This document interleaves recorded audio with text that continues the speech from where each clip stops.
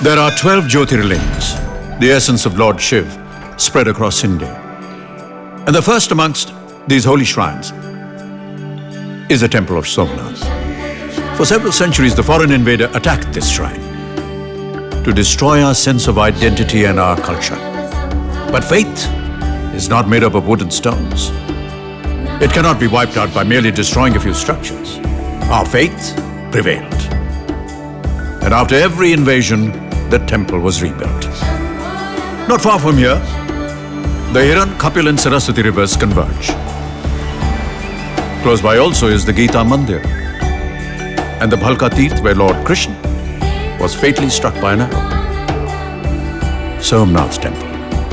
Breathe in the power of belief. Breathe in the fragrance of faith. Breathe in a bit of Gujarat.